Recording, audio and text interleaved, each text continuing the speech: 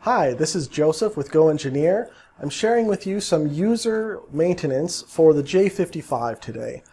I'm going to talk about the purge. There is a purge function in the wizards, but what do you use it for?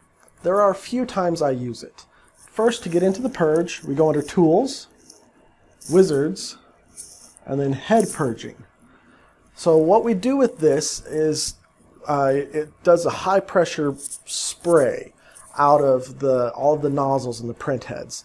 I use this when the printer has been sitting idle for several days, or if there's my print quality isn't quite what I'd want it to be. Then I can give it a good spray, a good cleaning. Sometimes I'll even purge and clean 3 or 4 times in a row to clean up those print heads and allow it to do the clean printing that it really should.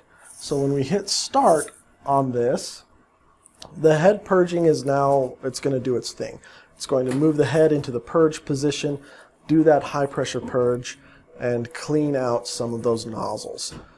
If you do this several times and your print quality still isn't what it should be, try running some pattern tests and see what else could be going on with it, and please reach out to our customer support and we'd gladly help you out with whatever could be going on with the printer.